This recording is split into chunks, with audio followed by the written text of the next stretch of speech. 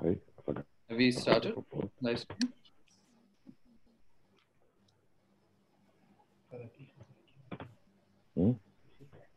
IT, have we started? لا مش الحق. We are about to start.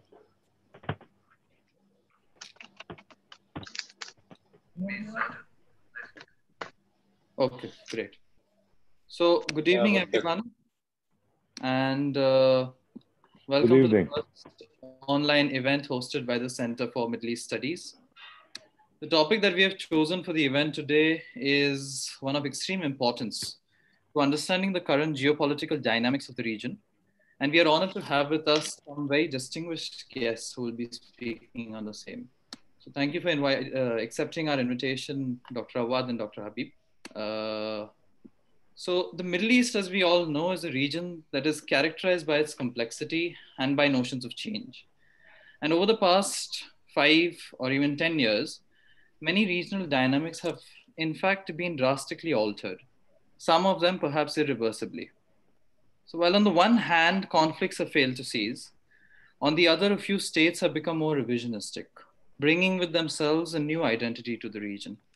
Now, these geopolitical realities or dynamics have been further complicated by the presence and the aspirations of new actors in the region. We at the Center of Middle East Studies therefore believe that it is once again time to map the regional developments and the changing tectonics, which will not only have consequences to the Middle East itself, but also to the international system. Our speakers today will be drawing on these phenomena in presenting to us an image of the region that we as outsiders, or we at the Jindal Global University, may fail to see. The Center for Middle East Studies was launched at the initiative of Ambassador Dr. Abdul Fattah Amora, the Vice Dean of the Jindal School of International Affairs in 2016, with the main objective of fostering interdisciplinary research on Middle East studies in collaboration with regional academics, experts, and practitioners.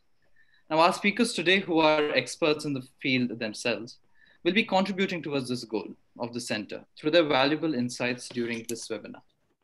As part of our webinar, we were also supposed to have with us His Excellency Dr. Rabi Nash, who is the Ambassador of Lebanon to India. And he was looking forward to the event. However, due to an emergency, he will not be able to attend today's lecture. So our first speaker for today is Dr. Wael Awad, who is a senior journalist based in South Asia since 1979. And as a war reporter, he has covered not only West Asia, the Middle East, but also Sri Lanka, Kashmir, and Afghanistan.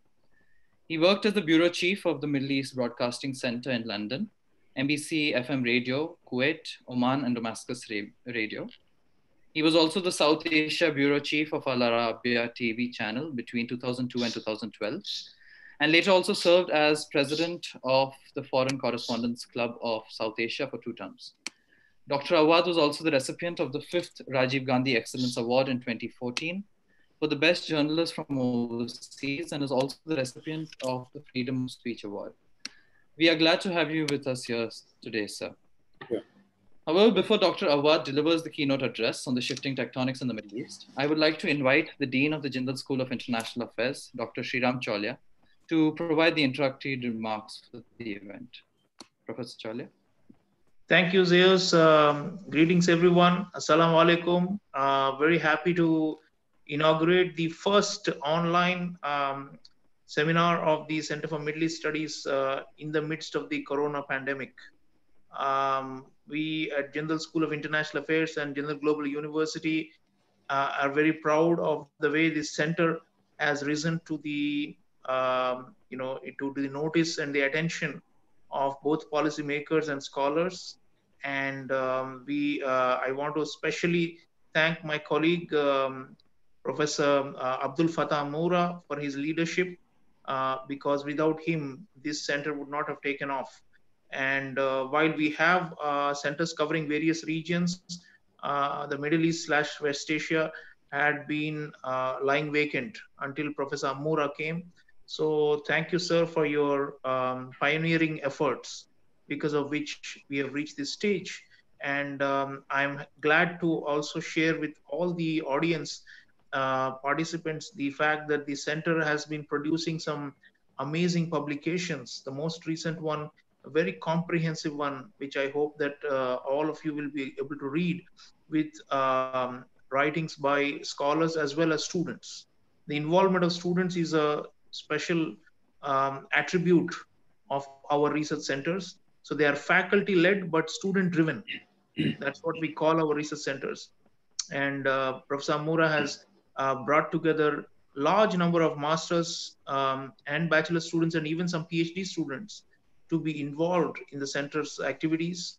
And our goal, as always, as an Indian university, India's national interests and India's rise in the world must be accompanied by world-class knowledge production on different regions of the world, especially those which are geographically and strategically very close to India, including the Middle East.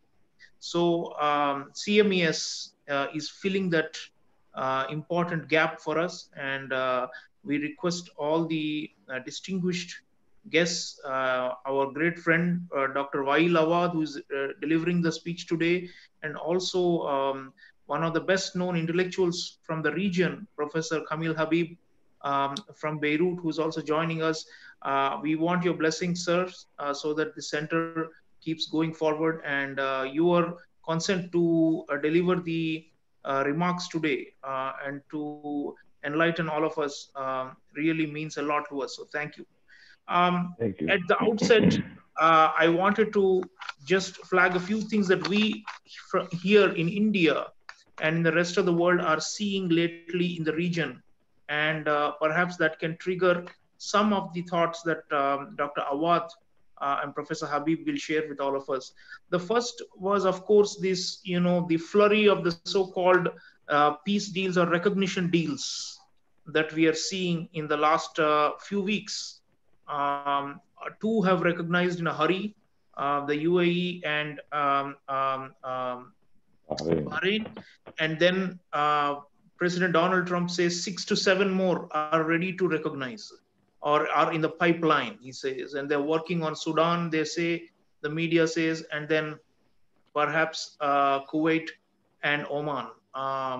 Even Lebanon, we just heard the news that they have started negotiation with Israel on maritime gas boundary issue lately. So it does seem like there is a flurry or some kind of and all of it timed, I think, for the US election, which is just 1 month away.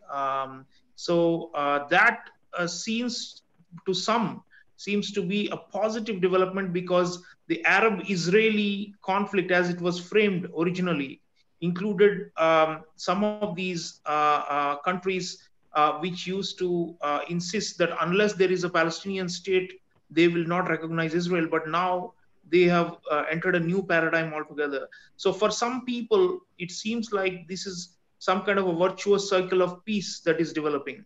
But on the other hand, we know that if you look at the Levant region, the parallel to this development, this recognition, is the instability and the extreme tension that arises involving Iraq, Syria, and Lebanon.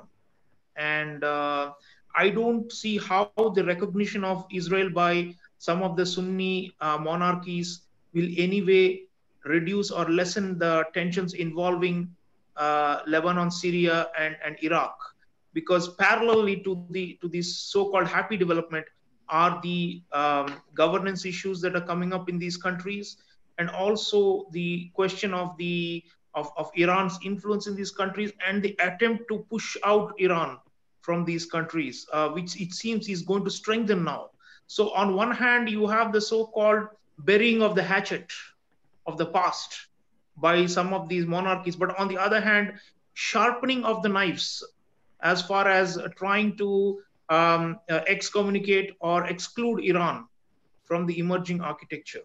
And this in turn leads to a tit-for-tat response. And we know, those of you who are following what is happening inside Iraq, it's very critical.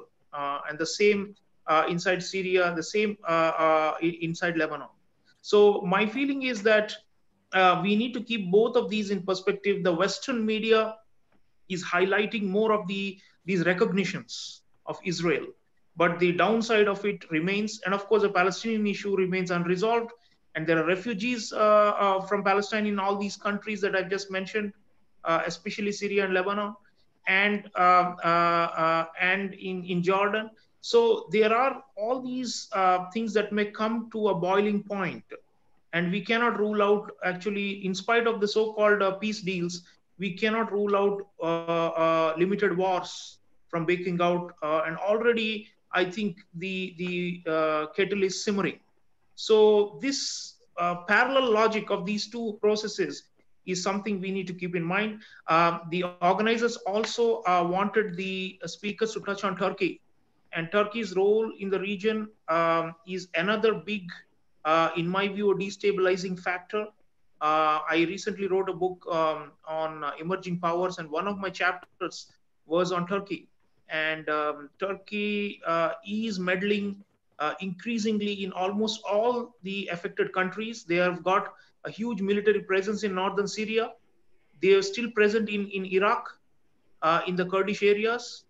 They are started, mercenaries and bombing campaigns in Libya, across the Mediterranean, and they are also confronting Greece and France in the oceans for naval supremacy. And they've got an old tussle with Russia going in many of these theaters. So Turkey is playing increasingly a kind of a aggressive militaristic role in the region, which I believe is also another destabilizing factor. So taking all these elements together, we have actually a combustible mix. Just because some monarchies, Gulf monarchies, are recognizing Israel, I don't think is a cause for us to be very optimistic.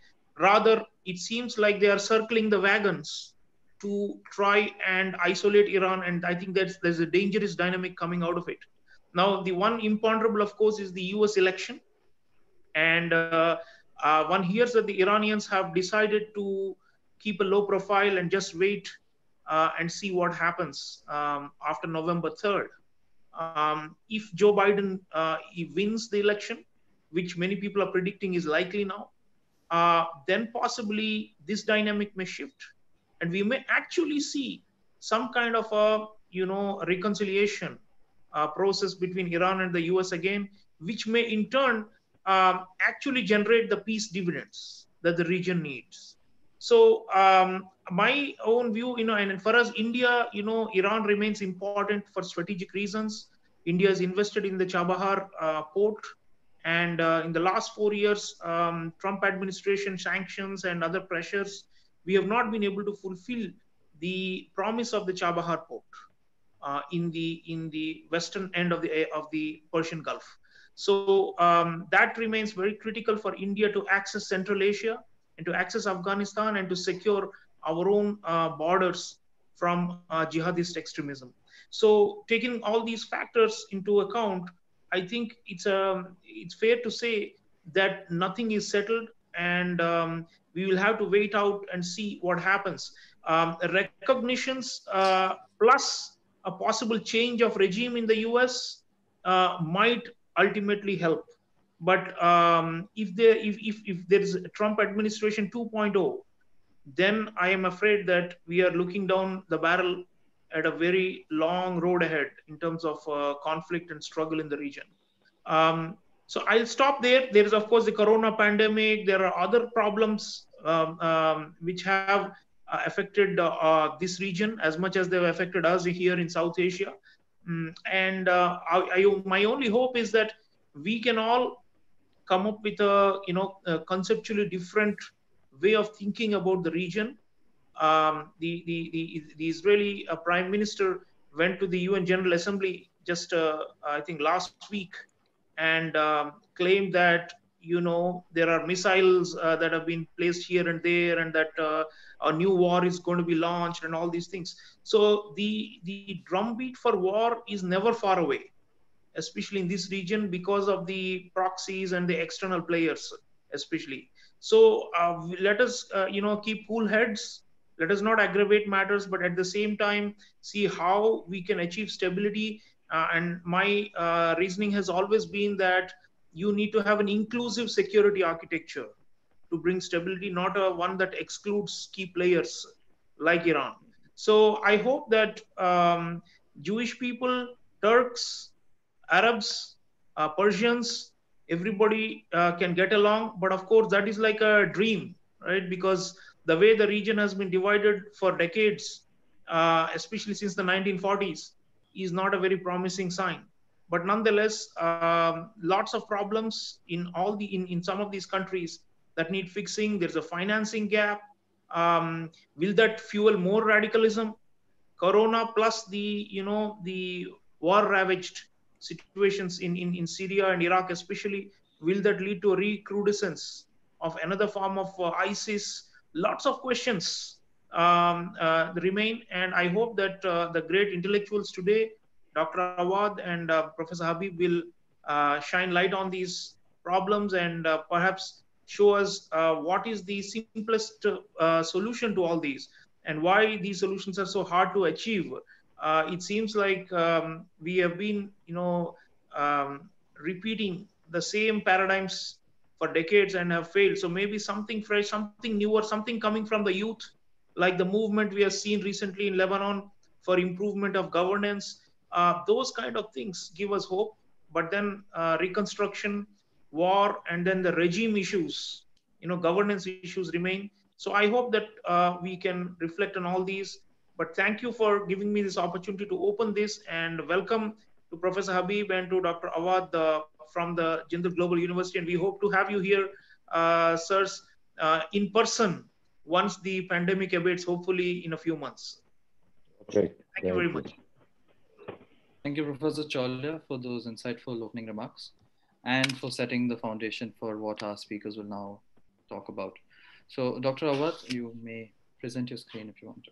Yeah. Thank you very much for the introductory remarks, and thank you for inviting me to the Middle East Institute, and thank you, Professor Shriram Chorya and Professor Amora. I think it will be very difficult for me to speak to the new scholars in the center because of the proximity and commonality we have with the two professors at the Jindal University. It will be making it my talk very difficult to divert from their point of view. But I will start teasing your brains in my talk, so you will be able to go and do more research, and we can argue and we can reach to consensus about the development in the Middle East. Because what you see in the Middle East, or the cradle of civilization, which I call it, and that is the place where we all belong to, and that we are proud of, from the Mesopotamia to all the region, to the Phoenix, to the Canaan, to all that region, have shown to the world and contributed to humanity. And I think after the Ottoman Empire, or occupation of the Arab world, we have really went 500 years back, and then 100 years under occupation, and post-independent, we have not been able to build up a state of our own. And that's, I will come in the talk to speak about it. Then, first of all, I wanted to come to the terminology of the Middle East. I mean, this is the conflicting report being in India, because India call it West Asia, while we still call it at the Arab world the Middle East. And actually, this is the name Middle East. Many people think that it has been called by the colonial Britain, or it is because of the geography and the maps were drawn by Britain in the 18th and 19th century. So everything was calculated according to the epicenter of London, where they were saying that London is there. So there is Far East, Near East, and Middle East. So that was the naming. So the term Middle East has been there. So then the American have come up in the region, and they named it, I think Lieutenant General Strategist, he was Alfred Tyre Mahan. In 1902, he called it the Middle East. And in that one, in particularly, he included Pakistan, Afghanistan, Turkey, and Iran in the map. So you can see the map of the American have seen it, and that continued to be the Middle East. So when we speak of the Middle East, I am sure that we are trying to speak of the Arab world, which will include Middle East and North African states. So in India, we call it WANA, which is West Asia, North African state. And we call it MENA in the Arab world, where Middle East and North African state, where the new regional MENA order, as Condoleezza Rice tried to speak after the attack on Lebanon in 2006, or we can say what is the new project for the new Middle East order. So we have to speak, when I speak, it is a terms will include all the Arab states, because we need to focus on the Arab as a whole entity, and then come back to the West Asian development in this part of the world. So the objective of the paper will be that we will discuss on the plight of the Arab world, how these things happen in the past. I am sure that you have had enough lecture from Professor Choria and Ambassador Professor Amura on these topics for long, but I will highlight it in a very fast way, so we don't spend much of the time. Because when the Ottoman Empire fell, it was the Arab world divided by Sykes-Picot, and the Sykes-Picot agreement have divided the Arab world into 19 states. And that is the division of the Arab world, which is also have made also the 1917, where Balfour Declaration, to that the establishment of Israel at the heart of Palestine, which is the main cause of the Arab-Israeli conflict. And I have to look into this because it has been the prime focus of most of the Arab nation, the Pan-Arabism movement after independence, the post-Second World War. Most of the Arab leaders, unfortunately, have come on the tanks of the winning allies of the World War II allies, where we don't have a democratic setup in the Arab world. Most of these leaders have been brought, and they've been a stooge in the hand of the American and the British and the French, where they have not even been looking after their people affairs. Despite the fact that, that there was trying to build up democracy in the Arab world, but we failed in many fronts. I think the period of Nasser was, Jamal Abdel Nasser was the Pan-Arabism period, where we tried also during that time to the Arab Tvorja forces, that the slogan was Israeli occupation and the plight of the Palestinian and the division of Palestine, which have taken most of the Palestinian 55% and given to the Israeli, and 45 was given to the Palestinian by this UN Security Council resolution. Having said that, I would say that the Arab world remained in turmoil because we had a population pump in the Arab world, and then we've seen that there are lots of people are between the age of 19 to 29, there was 100 million Arab in that age, and we had almost a 30 million working force in the Arab world during the years of the development or the trying to come up from a feudal society into a modern society, where the industrialized society. So that period, which was very crucial for the Arab world, we were unable to, in fact, we failed to transform our society, but we remained that we were tribe, we were ethnic groups, but there are lots of commonality among the Arabs. So therefore, when we tried to develop all these things, we failed in many fronts. And that is why there was resentment within the Arab world, because the manpower in the Arab world have built up from 30 million to 100 million manpower, which is to reckon with. So there was unemployment, there was no place to work, and then there was lots of austerity measures and difficulty, economic difficulty, which also, and corruption and malpractice by the leaders, which have led to the resentment against the Arab world. So there was lots of poverty in the Arab world. We had more than 65 million people poor in 2009 figure I'm giving you. And then we had also the gap between the food security widened among most of the Arab nations. Movement in the Arab world had not much, very limited role to play in the Arab affairs, and we had almost against 55% in the global figure. So then the introduction of political Islam in the Arab world. In fact, the Muslim Brotherhood organization, which was formed by the British and supported by the Gulf countries those days, have been given the upper hand, and American also given the Saudi Arabia the upper hand in spreading Islamization of the world against the communism, because that was the Eisenhower agreement with the monarchy of Saudi Arabia, that you join hand, and that I think that Thicker Than Oil was written by Rachel Bronson, have talked about this at length, that the American allowed the Saudi to spread the Wahhabism all over the world to protect the Arab countries from going into the communism. So therefore, we have seen all this trouble and all the allies in the Arab world where we have seen. So you see this map, which is showing you from Morocco, from Mauritania, up to Saudi Arabia and up to the Gulf country, is the whole of the Arab world, which has been locked inside that geographical area and remain of great importance, not only for the for the region, but also for Europe and for the Americans. So it has been of a great interest, not because of the population bomb, but because of the oil and security and gas available in the Arab world, where it has been the prime importance for the American foreign policy, for the Western power.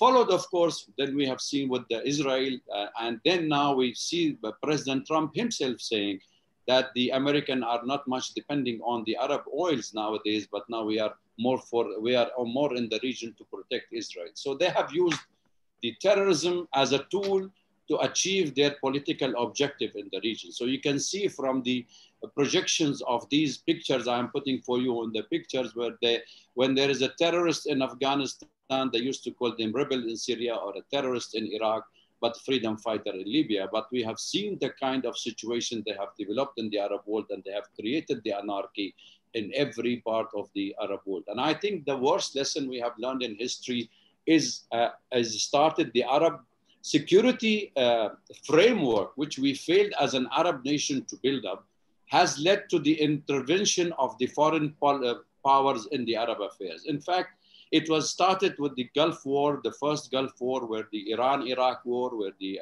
Iranian Revolution have come in 1979. And Saddam Hussein of Iraq was promoted by the American and the Gulf country to fight Iranian at that time.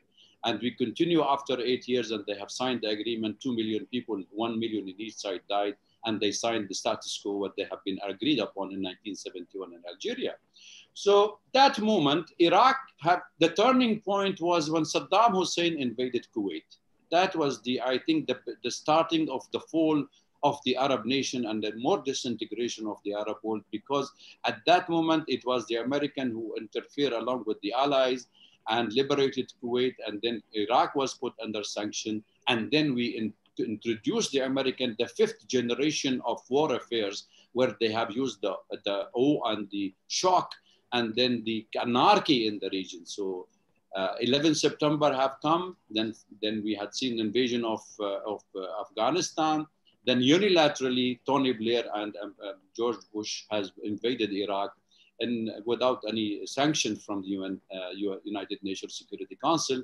And then we have noticed that after that, the terrorism have flourished in the region, and where all the terrorist organizations have gone into the ISIS and the Al-Qaeda, and all of them both are the same side, the two sides of the same coin.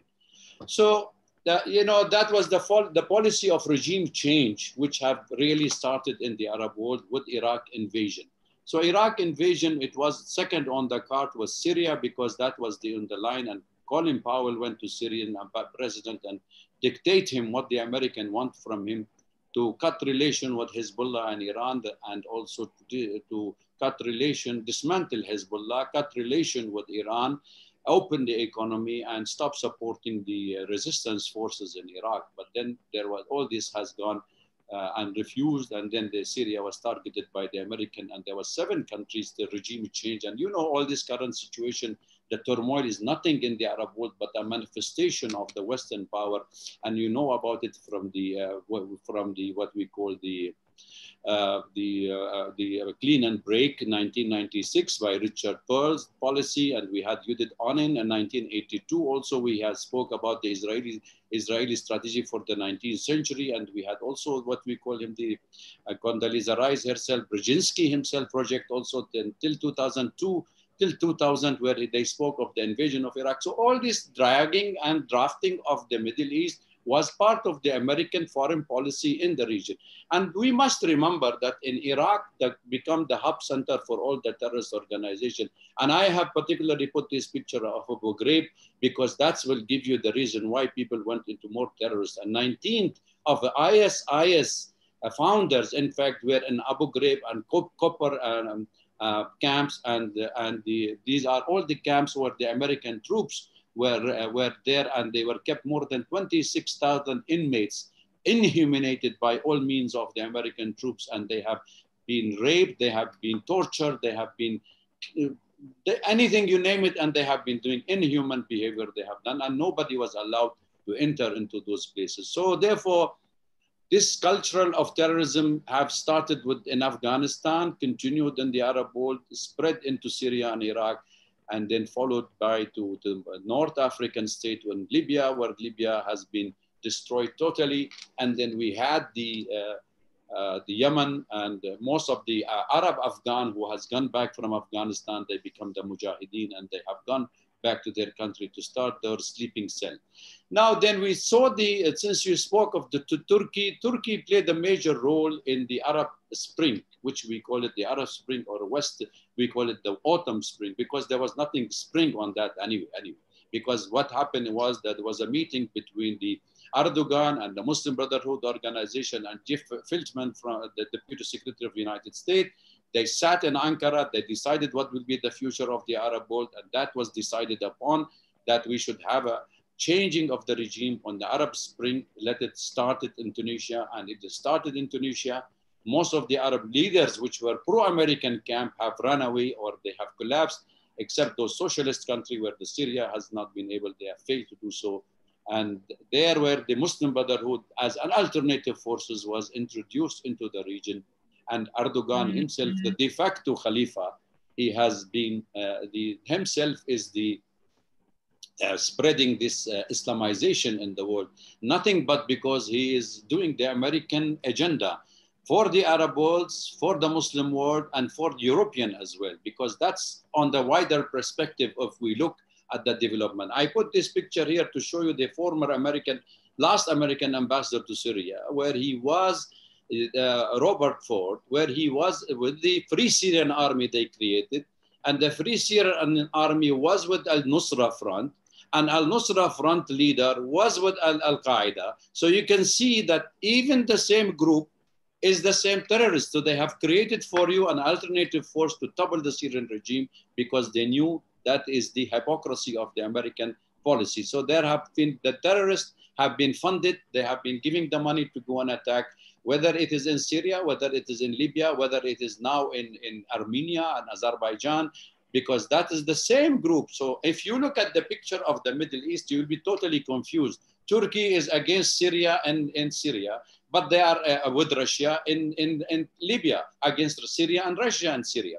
But they are against Russia in Azerbaijan and Armenia, while they are supporting the Shia Azerbaijan, but they are fighting with the Sunni mercenaries from Syria. So Iran is with Armenia. So if you wanted to take a clear picture of the Middle East, welcome to West Asia and Middle East. There is no clear picture. You will be more confused to understand the Middle East. So we need to understand the development in the Middle East. Is it seriously, are we really the interfighting among the Arabs and the Western nations is meant that we are going to develop, or more wars, more selling of arms, and industry will be flourish and poor men will get killed and the Arab world will be totally disintegrated. So I think these are the issues where we can focus on it and talk. And these are some of the picture we can show you before the Western democracy came to our countries. And then after the Western democracy with the ISIS introductions, that Iraq, you can see Libya, you can see Yemen, nobody talks of Yemen, and also Syria is the same picture. So all these pictures give you the clear indication of the actual and sinister plan of destroying the Arab world, destroying within these states of the Arab world, so you can have a collapse from within and you can impose your dictation to these Arab countries to fall in line with the American and Israeli project for the next stage. So maybe we had a Nakba of the 100 years ago by the first Sykes-Picot, but now we are facing the second Nakba of Palestinian, maybe of the Arab world, because that's the stage where the American dominance in the region for Israel is a prime important for completely destroying the whole infrastructure of this Arab world and causing all this chaos. So these are some of the picture. So this is Syria, where we are now more focused on my country, because Syria is the place where we had more than 171,400, according to UN figures. Terrorists have come from 103 countries, have come into Syria, and I have got the figure here. You can see each country. These are figures from the UN, which you have seen different countries, and you can see from Saudi Arabia, we had more than 24,500 terrorists. From Turkey, we had 25,800 25,800 terrorists. So all this figure, you can look at it later on and find out that most of these nations have played a major role in sending their mercenaries to fight inside Syria, including 30,000 mercenaries from Western Europe, blue-eyed boys, and all these people have come to this region to fight. And now we have more than 55,000 of them remain in Idlib, and where Turkey is trying to get them back into Libya to fight the Libyan forces along with the Turkey, and also helping them now to fight alongside with the Azerbaijan against Armenia. So these are the terrorists have been used, and some of the terrorists we must also, Erdogan have used these terrorists to allow them to be smuggled along with the Syrian migrants who have left to Europe. So you can see them. Some of these pictures show you those terrorists who were in Syria enjoying and parading with their guns, but when they went to Europe, they wore the t-shirt and the civilian clothes, and they have, hide it among the immigrants. And these are the sleeping cell where Europe will pay the price for accepting all these terrorist organizations inside, where Erdogan trying to blackmail them. Why Erdogan is the question, why Erdogan have shifted his point to the pan-Islamic slogan that he is talking. Because Erdogan himself, he realized that Europe will never accept Turkey as a European Union member. So therefore, he thought of riding on the Arabs' back and Islam. He can be able to, revive the Ottoman Empire and be the new Khalifa in the region. And that's why he's spreading his arm, not only inside the North African Arabian state or in the West Asia, but he comes even to India, even to China, because he claimed some part of them, and even the Uyghurs are part of the Chinese, of the Turkish Empire, where he brought more than 5,000 and he put them in the northern part of Syria, and they're fighting side by side with the terrorist ISIS. And that is where all this. So the new project of the Middle East, which has been projected by the American general, I think in 2006, he has come up with this map of Ralph Peters. He have come with this map of the new Middle East. He have seen how much we should disintegrate this part of the world and make it into small states, and then we can, on ethnic and on religious line, because he thought the Sykes-Picot did not give the actual map of the Arab world of the division, and all this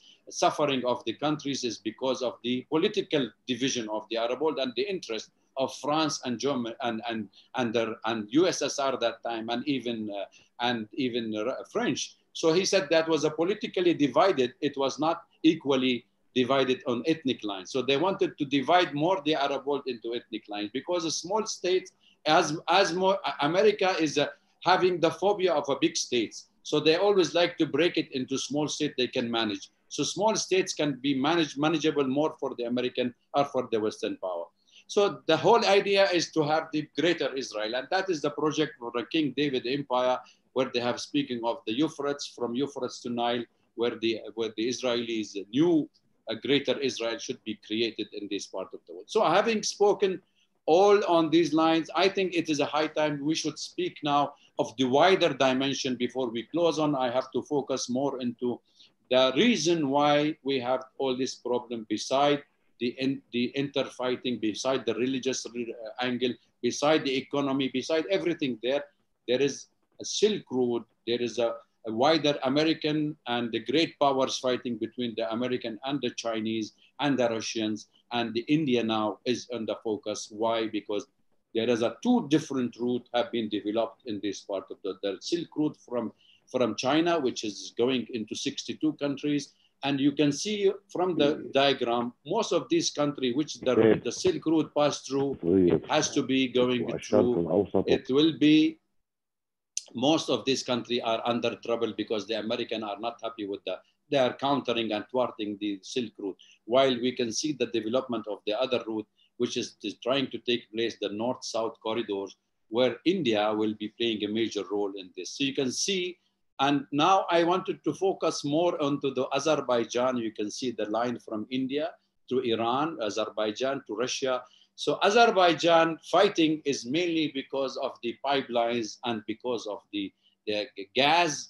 Is nothing to do with the religious angle where we're trying to focus in other part, and they were saying it is Sunni Shia area. There's nothing to do. It's just their interest where they have to be. So there is a question of containing China and encircling Russia, not allowing Russia to grow up bigger and making more problem.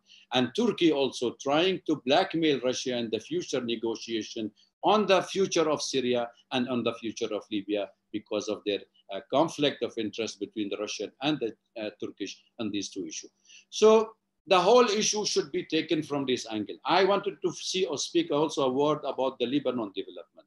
I think Beirut port, blowing up the Beirut port has something to do very much with the pipelines, with the new routes, with the new formation. You know, when you paralyze Beirut, you have Haifa.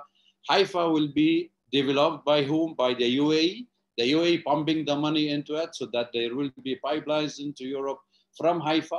And then there is a new pipeline which comes from Saudi Arabia, from Emirates through Jordan and going to Haifa. And then from there it will go to the European. So you are making a new alternative route to the Silk Route of the Chinese. And that involvement, if particularly you wanted to give the dominance of Israel in the region at the cost of the Arabs. So when you talk of UAE or Bahrain as an example, why they have joined the Israeli normalization or peace deal. I don't know why we call it peace deal, by the way. They have never been at war with Israel. There is no war. There are not proximity. They have never sent a soldier to fight with. It is simply a compulsion and compelled by the American to sign the agreement with Israel or normalization because they wanted access to these places where they will get the money back and they will pump into their infrastructure for the Israeli development, for those pipelines to go to the European and to counter the Russian pipelines from that side. So therefore, it's a conflict of interest where all the wars have been in the world rather than the conflict of any other reason where we see there is no ideology anymore in the world. So nobody fights in ideology, it is fought on the interest. Finally, I think India and the Arab world, I think we should see the India and this part. We saw that India is quite good relation with most of the people in the region, with Israel, with the Arab world, so that kept equal distance, recognized Palestine as a Palestinian state, the first non-Arab country to do so, open an embassy for them. And there is also the Indian security, energy security, Indian diaspora in the Arab world. And the money comes from there, the revenue. We have 8 million Indian in the Arab countries, where we have $55 billion annually coming to India. And you have most of the more than 14 million Indian every year are in the Gulf states. So there is a major interest for India to play a proactive role in the future of the region, not only with the Iranian factors and implication of the Iran, but there will be also the instability in this part of the world. India will be directly affected by this.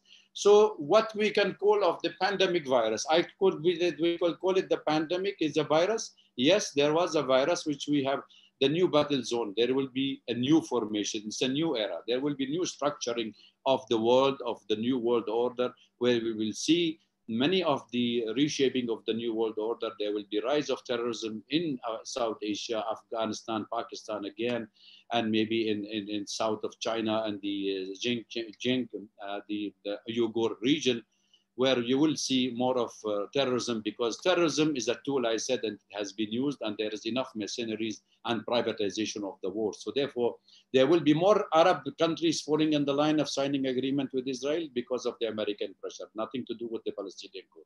Palestinians will continue their resistance. There is a resistance arch between Lebanon, Palestine, Syria, Iraq, Iran, which is the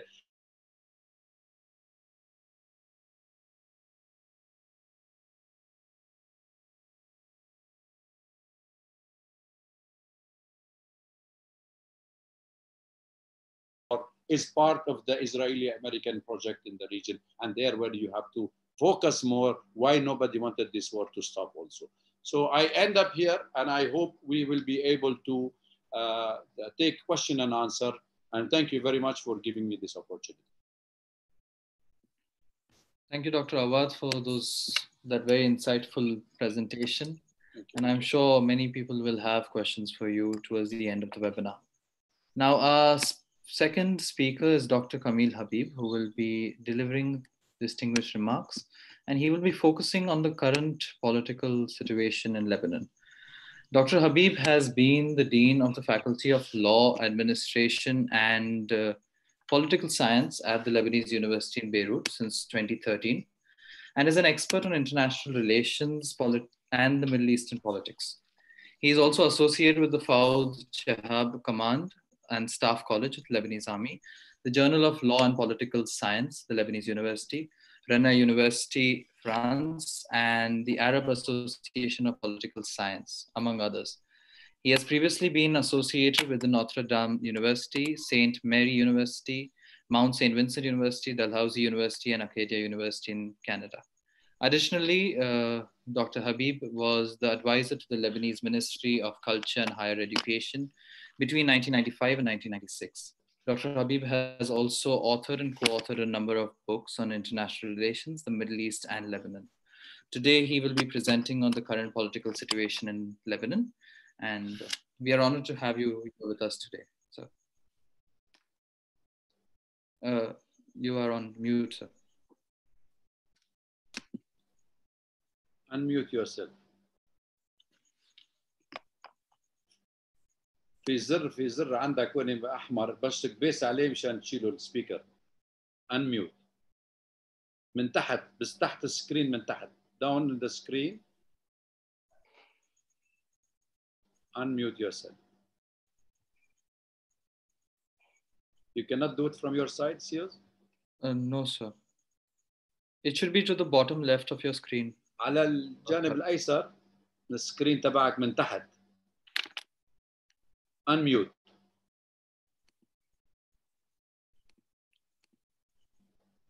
IT, can you unmute?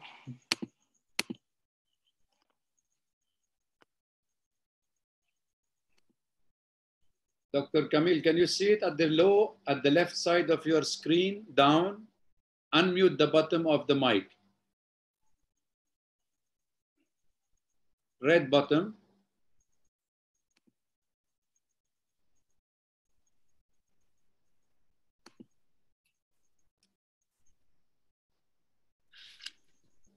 I can unmute him? No. No.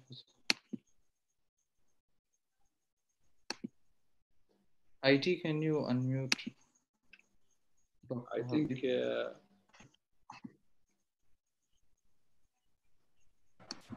Dr. Kamil, can you hear me? You just see at your screen down on the left side on the screen, there is a button which is showing you that there is a mic mute cross. Press on it and remove the unmute button. Unmute yourself. شيل عليك بس اكبس عليه مشان تشيل السماعة تطلع معك الصوت. على السكرين تبع على الفيديو على السكرين تبع اللابتوب. تحت شيء تحت الكل على اليسار. ايوه. Yes. Now we can hear you now. Yeah. Okay. Yeah, can you hear me now? Yes. Okay. Thank you very much.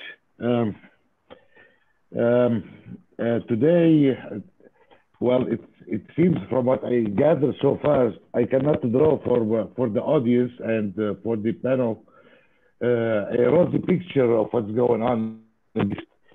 It is pessimistic, and the future is very unpredictable, especially when it comes to a region like the Middle East. I would start at the outset by saying that today we are commemorating the 151st anniversary of Mahatma Gandhi's birthday. And this give us here in the Middle East, we celebrate this occasion with hope and optimism. Optimism will grow not only for Lebanon, but also for the Middle East and the whole world. Thank you, Dr. Awad, for giving us this review, historic and the current of what's going on in the Middle East nowadays. I would say that there are two I would like to thank the Center for Middle East Studies at Jandal University and all the efforts made in order for me to participate in this discussion. I would say that there are two East, maximalist Middle East and minimalist Middle East. The maximalist Middle East is the one from Afghanistan to Morocco. The minimalist Middle East is the one that specifically Palestine and the lands around Palestine, namely Syria, Lebanon, Jordan, Iraq, and so on. Yes, I agree that the Middle East, that before the interference in the Middle East in the mid-19th centuries, the pictures in the Middle East or the situation in the Middle East was to a great table. Then the so-called the Eastern questions, which means that Western European countries give themselves the right to interfere in Lebanon. There was no Lebanon at this stage, but this area, Lebanon and Syria, in order to divide the area into place of interest for them. Yes, living in a very anarchic world, especially with the President Trump as president of the White House, who didn't give the Arab any chance to see the United States as neutral, playing in neutral between the Arabs and the Israelis, especially when he recognizes Jerusalem as the capital of Israel, and he recognized the annexation of Israel of the Golan Heights, and after all of that, he introduced the so-called fiasco of the century, which means there is no Palestinian state, and the Arabs must agree to Pax Hebraica, is a peace to the Israeli viewpoint.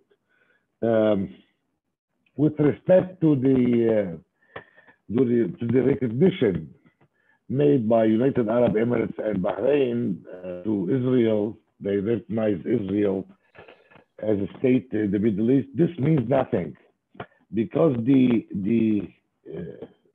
center of the problem is in Palestine. Unless you find solution to the Palestinian questions, will be no in the Middle East. The Arabs in 2002 introduced the so-called Initiative for Peace, according to the formula Land for Peace. Israel refuses to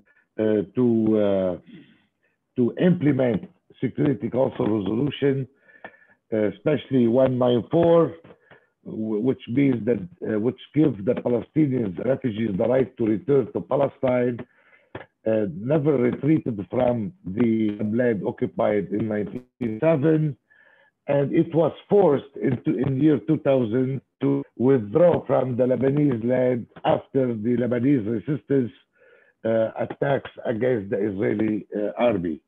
It was the first time that Israel was forced to withdraw from Arab land unconditionally. With respect to the current situation in Lebanon and Israel, I think what the Beirut reports on 4th of August, this 2003, was not a coincidence.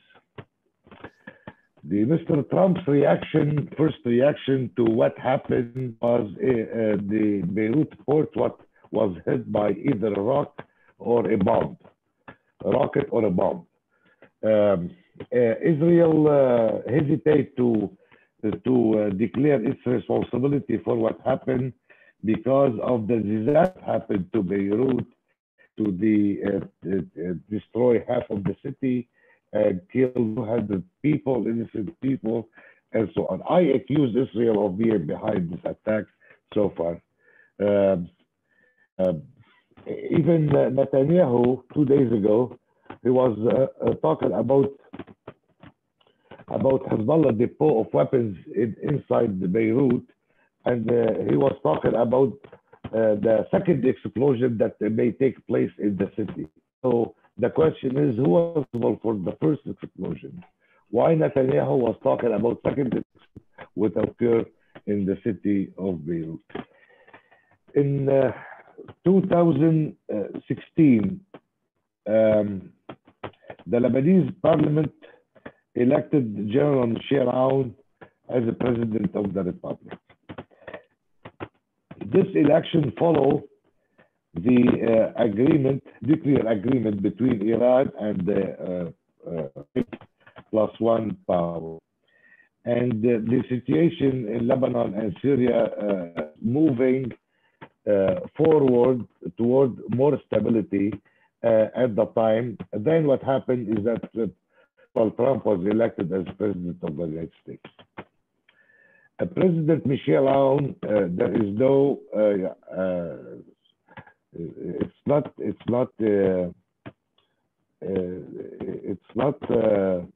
to be honest, General Aoun support the Lebanese resistance and support good relations with based on mutual understanding and mutual respect. And he made agreement with the Lebanese forces, another Lebanese political foe to the Free Patriotic Movement led by President Aoun. He also made an understanding, achieved an understanding with the future movement led by Saad al-Hariri. The situation in Lebanon was forward, and the country was to a certain degree stable. In 1917, the Lebanese army and the Lebanese resistance led by Hezbollah were able to achieve against the terrorist group in the Bekaa Valley in August 2017.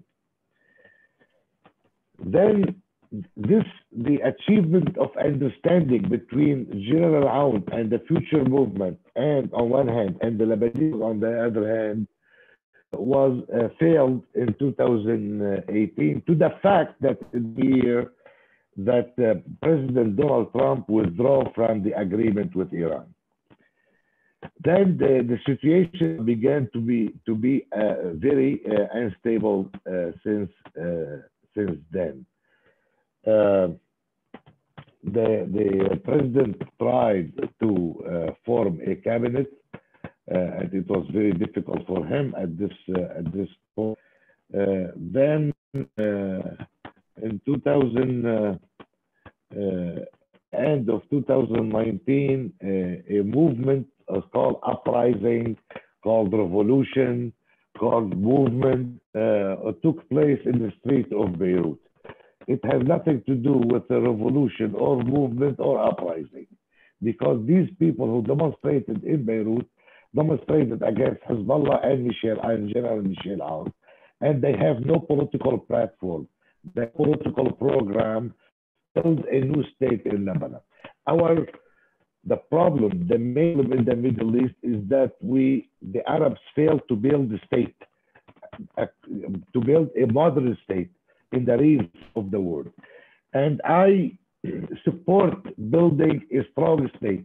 Why? By a strong state, I mean not a dictatorship state. I mean a real democratic state with a real national unity. This is something we do not have in Lebanon.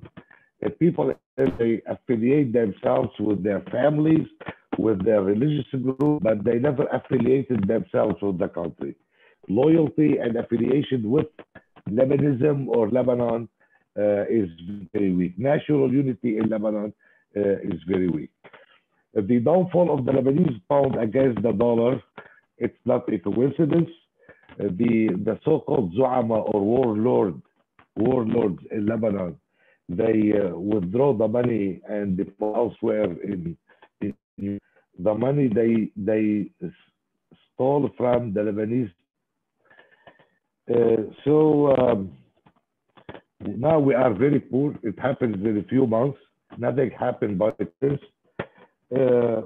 And it's not a coincidence that United Arab Emirates and Bahrain Kingdom recognize the right of Israel to exist. But as I say earlier at the outset, these recognitions will not solve the problem in the Middle East.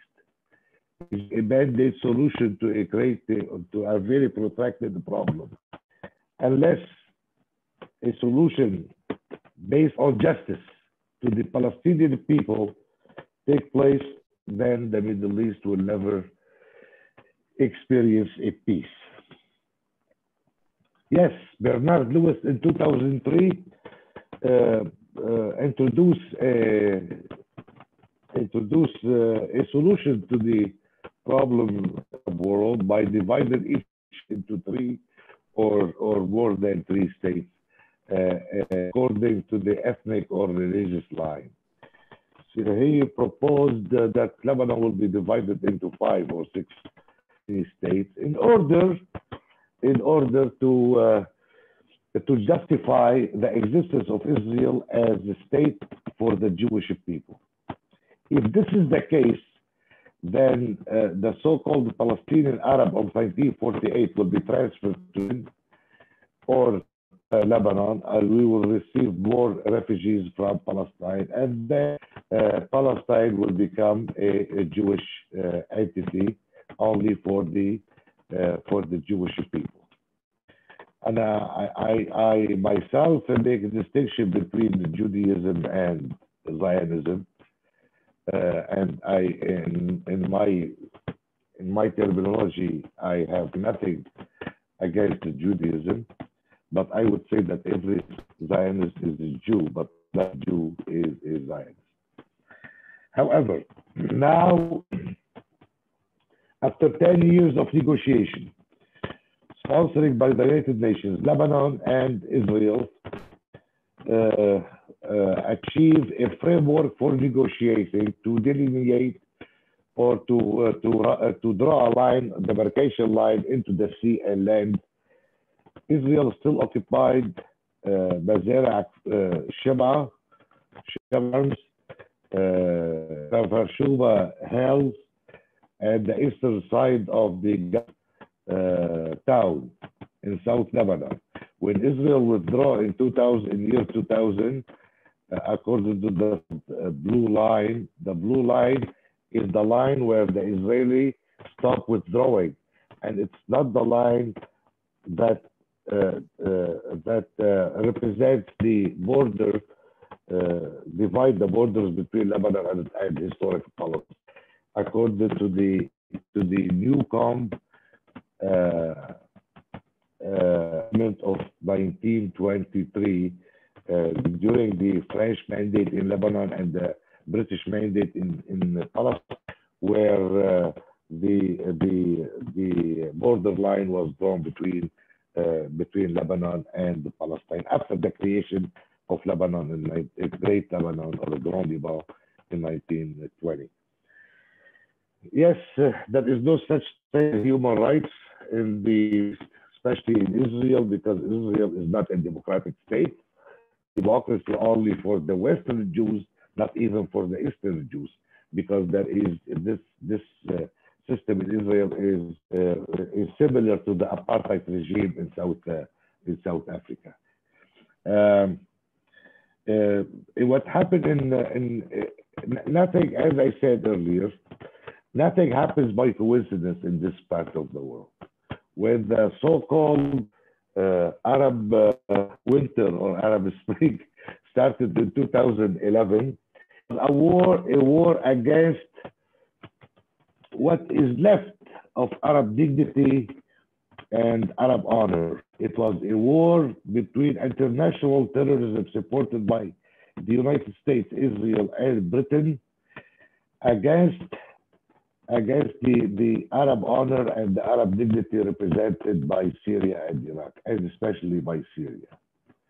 Israel and the United States and Turkey reach an understanding. Unless Syria is destroyed, there will be no Pax Israeli or Pax Hebraica in the Middle East.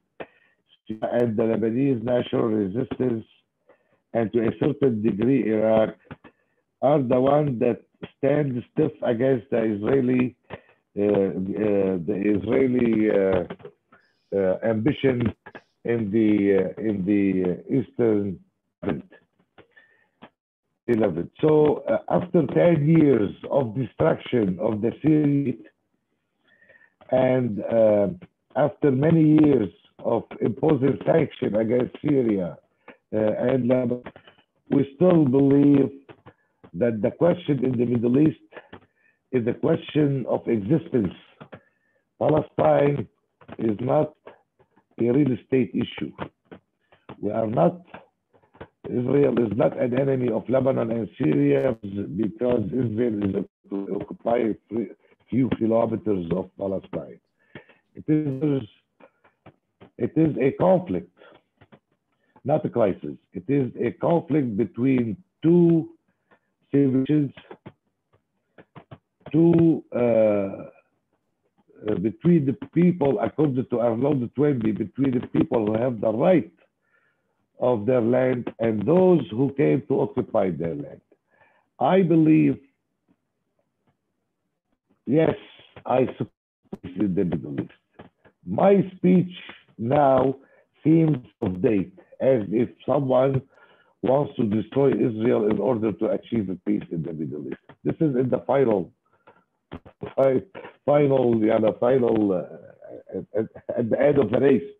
But in the meantime, if Israel wants a peace with us, Israel must withdraw from the Lebanese land, from Syrian land, and must recognize the right of the Palestinian people to manage their state as they want it. We support what the Palestinian people want.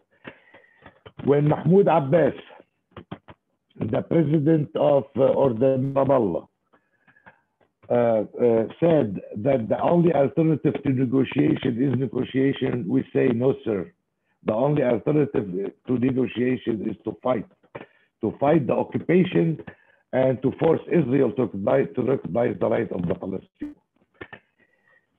Ladies and gentlemen, the Middle East will be a very unstable state for many years to come.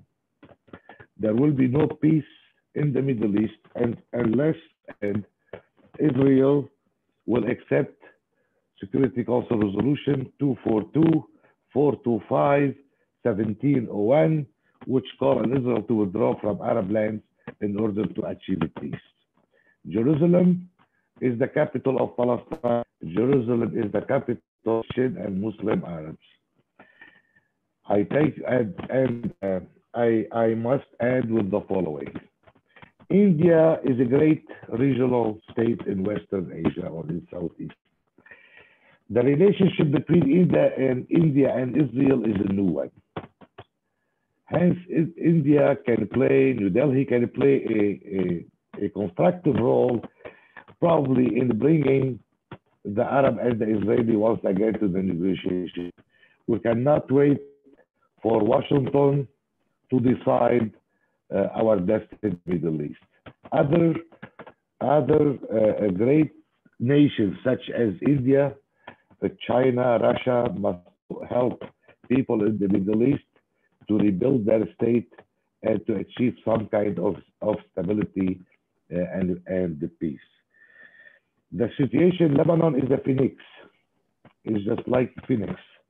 Lebanon will emerge out of this crisis more strong than ever before. And I hope that Washington and Israel must stop battling with the Lebanese crisis. As you know, David Hill last week said that we pay $10 billion in Lebanon, we invest $10 billion in Lebanon in order to show everyone that Hezbollah is a terrorist organization. $10 billion, United States invest in Lebanon, pay to various Lebanese factions who are against Hezbollah in order to reduce Hezbollah power inside the country. Well, it's all in the eye of the beholder. Hezbollah for us is a national resistance. Lebanese act in the whole country against Israeli and terrorist group. And whether or not Lebanon will be more stable in the future, it remains to be seen. Let us hope, as Mahatma Gandhi taught us to hope long time ago. Thank you very much. Thank you, Professor, for those very important especially with regard to what can be done and what India can do. But now we have a few questions from the people who are participants in this meeting. So Tamanna, if you will. Good evening, everybody. I would like to thank all our speakers for their very informative remarks. And there have been a few questions from the audience. So the first question is to both our distinguished speakers tonight. So my question is regarding the future of Turkish neo-Ottomanism, and considering how Turkey has been investing a lot of time, money, energy in a lot of aspects in the Middle East, particularly Libya, Syria, as well as supporting the Muslim Brotherhood, and now even the new conflict between Armenia and Azerbaijan. So considering the economic difficulties that Turkey has been facing, how feasible do you think Erdogan's approach of neo-Ottomanism in the region is? Both of you can, both of you can answer this question. Thank you.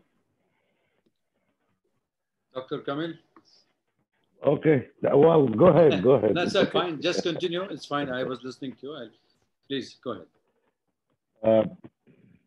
Atatürk, the founder of the new Turkey, moved Turkey in 1923 from being the first nation in the East to become the last nation in the West. When Erdogan failed for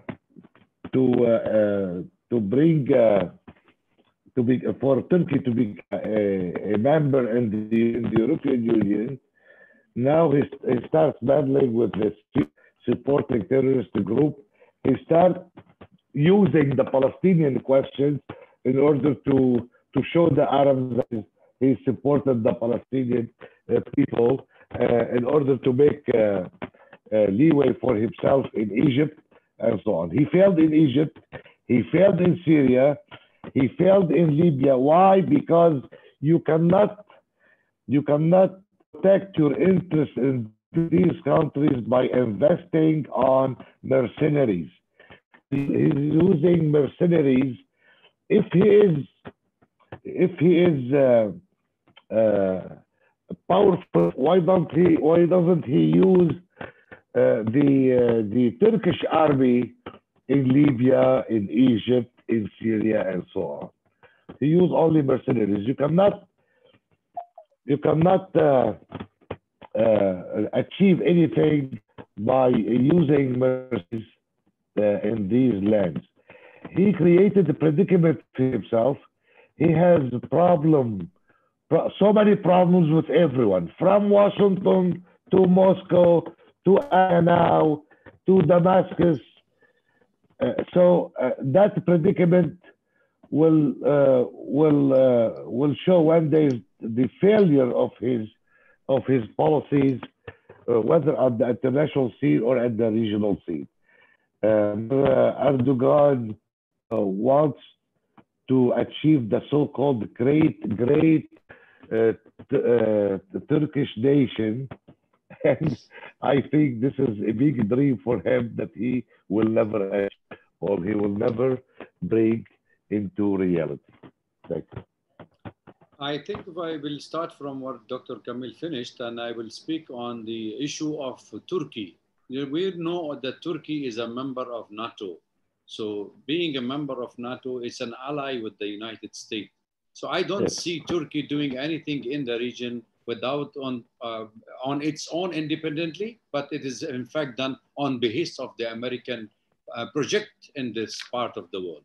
And that I can divide it into two, because a strong Turkey in Europe, ailing Europe, nobody wants Turkey at this stage. So therefore, disintegration of Turkey is very much on the card. So Erdogan is playing in the hands of his adversary, where he will be bringing Turkey to the fold, and he will do it so. From zero, as Dr. Kamil said, from zero problem with neighbor, with problem with everybody. So that is the policy. So he's tried to expand in the Mediterranean because he wanted to put problem for the European Union.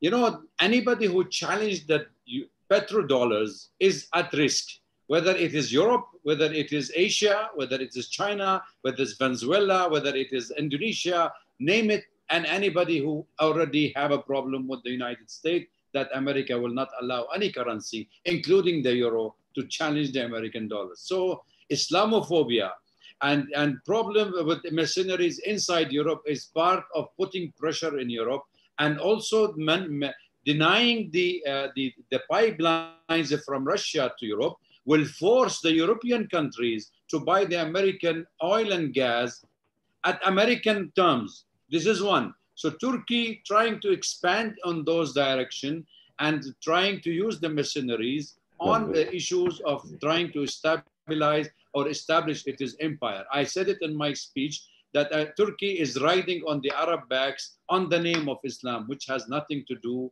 with their project at all in this Islam. Erdogan knows everything but Islam. So he used the Islamic flag to make himself as the new Khalifa, because he knew that it was denied by European Union to be a member of EU. And then he felt that his root is in Asia.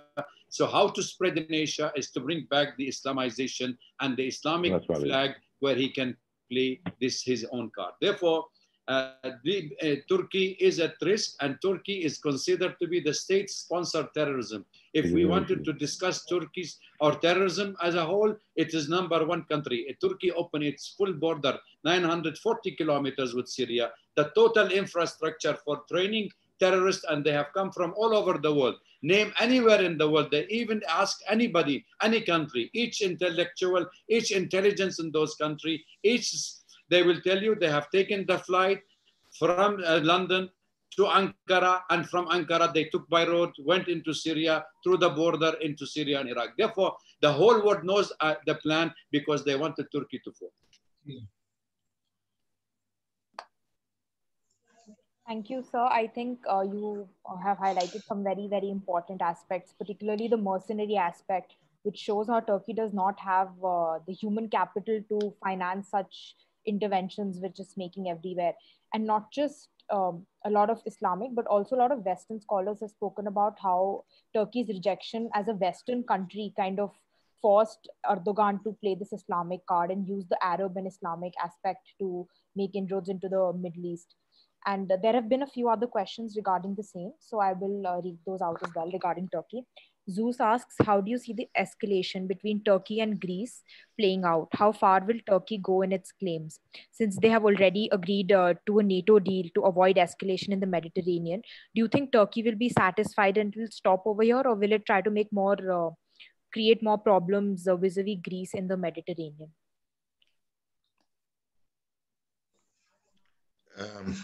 There is conflict of interest between Turkey and Greece go back 100 years ago, more than 100 years ago. There is also conflict of interest between France and Turkey in the Levant. In order for us to consider the French initiative toward Lebanon after the attack on the port on the 4th of August 2020, I think it's a partial of it is a conflict of interest between France, Macron, and Erdogan, president of Turkey.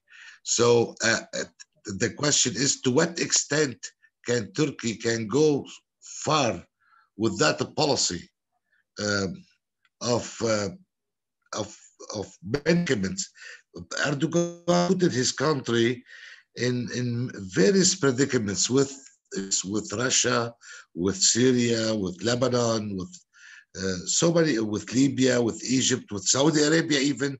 Because now there is now a problem between Saudi Arabia and Turkey, who will become the Khalifa of the Muslim world. So the whole thing is very anarchic. The picture is very complicated. The problems are very protracted. So the questions for us as Arabs, if you want to ask questions directly to me and Dr. Awad, to what extent or how can we benefit from this conflict of interest between France and Turkey, or between Greece and Turkey? It remains to be seen, but I would say the following. Contrary to Turkish policy, France doesn't have an ambition to Lebanon and Syria. As Mr. Macron said many times, that wants is to see Lebanon stable. Yes, France has some interest in Lebanon and in Syria. This interest may work for the benefit of Lebanon and Syria on one side and France on the other side. Can Turkey be what Erdogan wants? I mean, this is a big question. He failed, as I said earlier, he failed in many places. Question what he wants. Turkey, he under his leadership, Turkey became door for terrorist groups to move from Europe towards Syria. So now unstable Syria means unstable Turkey. Unstable Syria means unstable the whole Levant and the whole Middle East. This is not a small issue because the terrorist groups, after they were destroyed in Syria, they are trying to go back to their native countries, some of them in Western Europe, and they will become destabilizing factors in these countries. So who's responsible for that is Mr. Erdogan. So for me, it is a very sensitive issue how a country, a member, which is a member in the United Nations, support terrorism so clearly. I mean, it's not ambiguous anymore. Turkey is a terrorist state supporting terrorism everywhere in the world. Thank you. I think that's a very interesting point because we knew that the state-sponsored terrorism and the selectivity of the United States in fighting terrorism has been ignoring the Turkish card has been played in this part. And I talked of the Mediterranean turbulent water where I spoke of the Turkish ambition plan of denying the pipelines to go also from Europe to European and destabilize their supply routes from Libya, from Egypt, maybe future from Lebanon, or could be from Israel, Haifa. So all this have to fall in the line of the interest of, he wanted to grab the oil in that part of the world.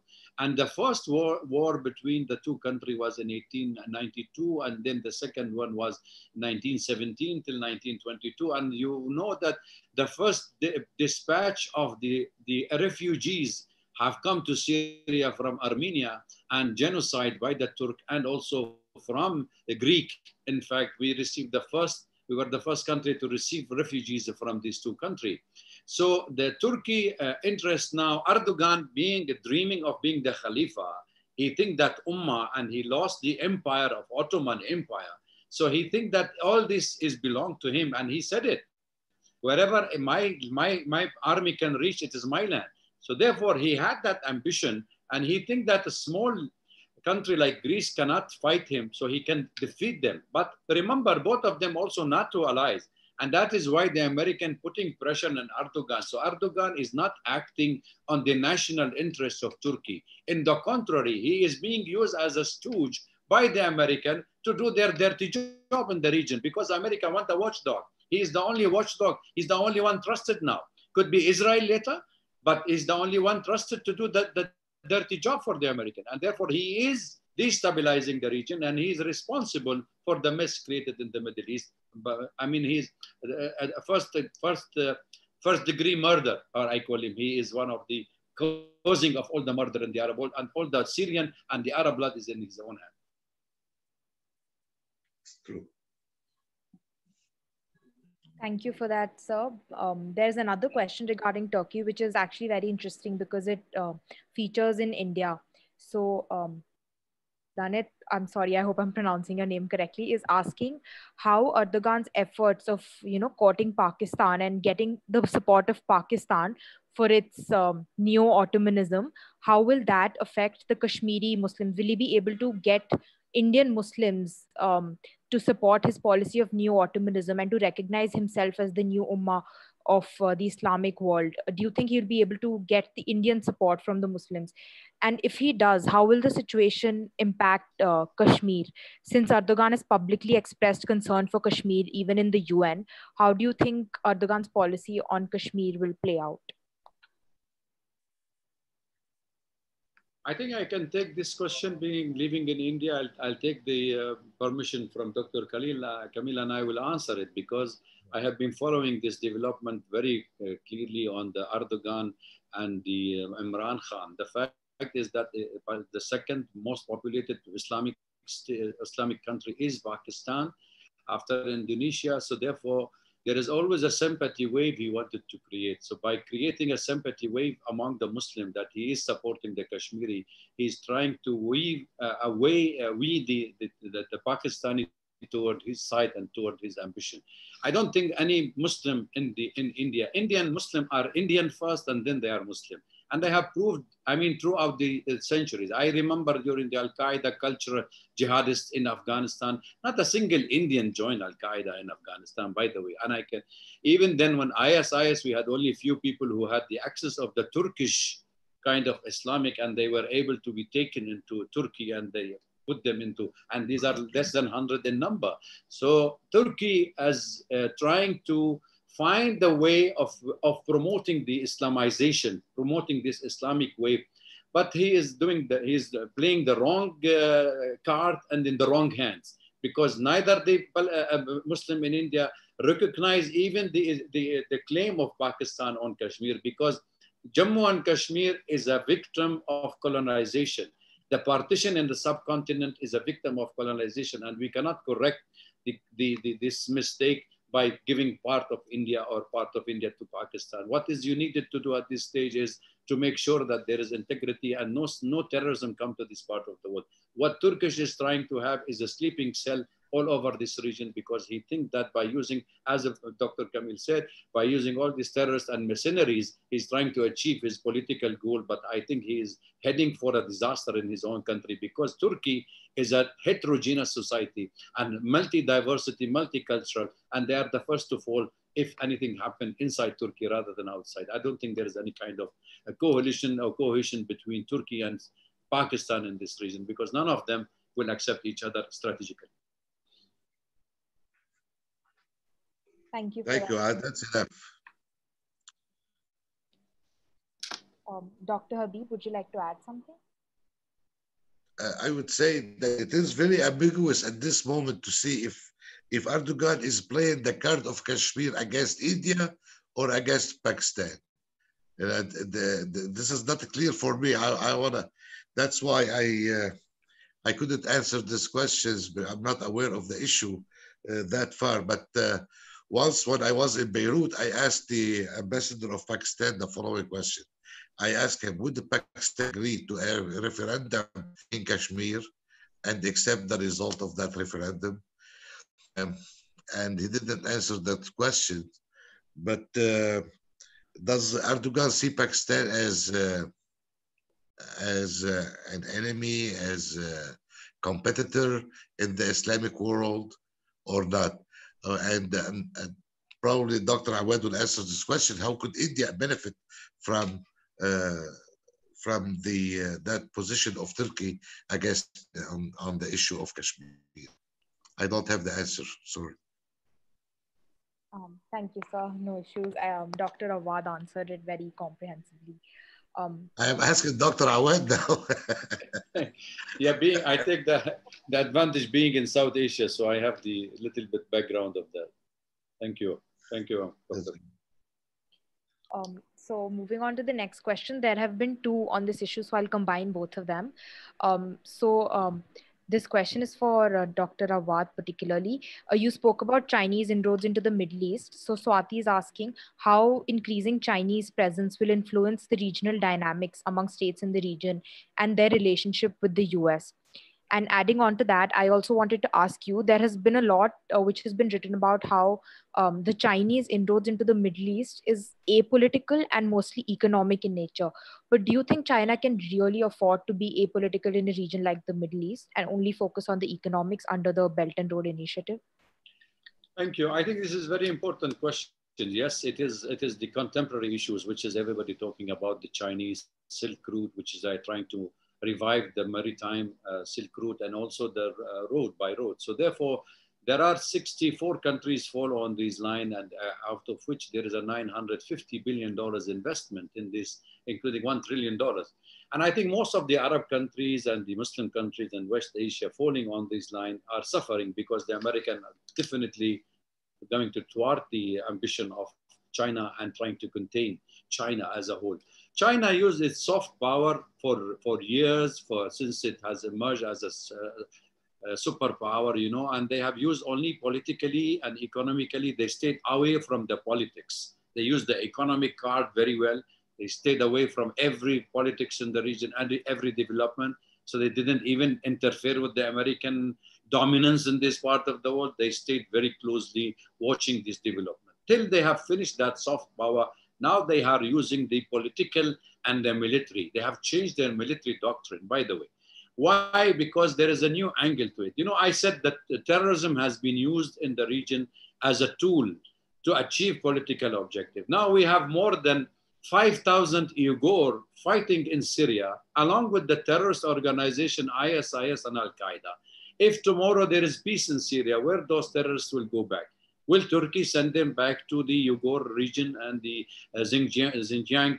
Well, people will be paying the price. Xinjiang, what you call it, the province, there where the East Turkestan, will they have to go back and create more terrorist act in that part of the world? I think the Chinese now using their military hand to expand into this part of the world. Where their investment go, they will increase their military presence as well. So therefore, we have to call it the Asian century. By the way, we cannot wash our hands from this. So the Chinese are here and they are here to stay. So they are challenging the West. Why? Because we in the Arab world and West Asia have seen the misery at the hand of the American and the West. And therefore, looking East policy or acting East policy is part of most of the Arab world and West Asian nation, by the way. And that is why you see there are lots of investment now in India, in China, in Japan, in Korea, because most of the investment in the Western world did not give us anything. We didn't yield any result. The money in the United States, nobody can take it out. They say, we don't have money to give you $3 trillion, so you sleep on it. Europeans are unable to do much of it. They have colonized us. Asia did not colonize us. So China is there to play a role, and they are there for the prosperity of this region. And I think what the Americans are trying now to do to us is to put more pressure on the Arab world and the Muslim world to fall in line with the American policy against China. And America cannot fight a war with Chinese because America are too coward to fight the Chinese. But they can do a proxy wars in the region. And these proxy wars will be Iran at one angle. It will be in India or Afghanistan again, or could be the south part of China. So Chinese trying to build this route in the economic and prosperity, but it is going to be difficult for them to achieve that goal with the United States opposing it by all means. So I think the Chinese will have already made their military doctrine very clear. And I'm sure there will be a conflict of interest with the American, and they will be having upper hand in most of the Arab countries. Look at the Gulf country investment. The largest investment of China is in UAE, in Saudi Arabia, in Kuwait, in Iraq, and even in Egypt, the North African state, in Algeria and Morocco. You're talking of billions of dollars. So I don't think anybody can throw those billions of dollars away in unstable kind of country. So therefore, they have to play a major role to ensure their investment is safe and their project is going to happen no matter what, even if there has to be in the future conflict with the United States. Because United States is moving away from the region. It has its influence in the Middle East, in West Asia, and South Asia, GCC country, and Persian Gulf have moved away. So there is a vacuum. And that's why we see China, we see Russia, Iran, Turkey are trying, Israel trying to fill that vacuum created by the American dominance in that part of the world, because America is focusing more into the Asia Pacific. I must add the following. The United States does not help us and want us to choose help from China or any other country. And when China proposed to help Lebanon during its economic and social crisis, current economic and social crisis, the States was not happy. They call on their patron in Lebanon to criticize President Michel Aoun and the policy of the Lebanese government to achieve a good economic relationship with China, receive help some beneficiaries from the Chinese government. China's foreign policy towards Syria and Lebanon, another country in the Middle East, is based on the international law, which call on people must decide themselves, have the right for self-determination, and not and must for other countries not to interfere in choosing the system or the president of any country in the Middle East. This has been the Chinese foreign policy since 2011 at least toward the Arab world, or toward what's called Arab Spring. In addition, there are about 10,000 Lebanese businessmen and even more working in China to export commodity to the whole world.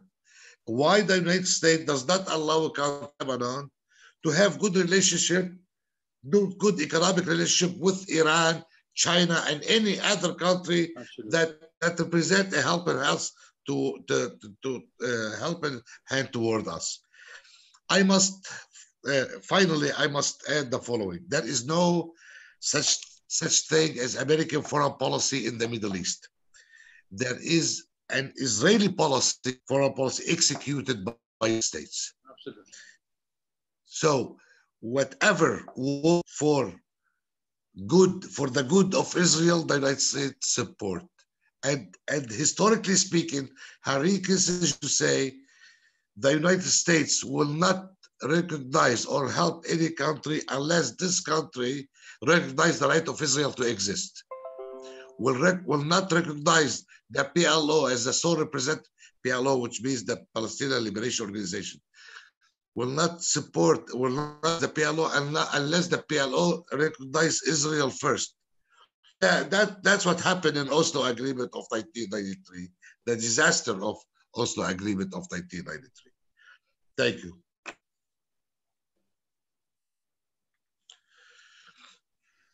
Thank you so much, sir. Very important points to be noted over there.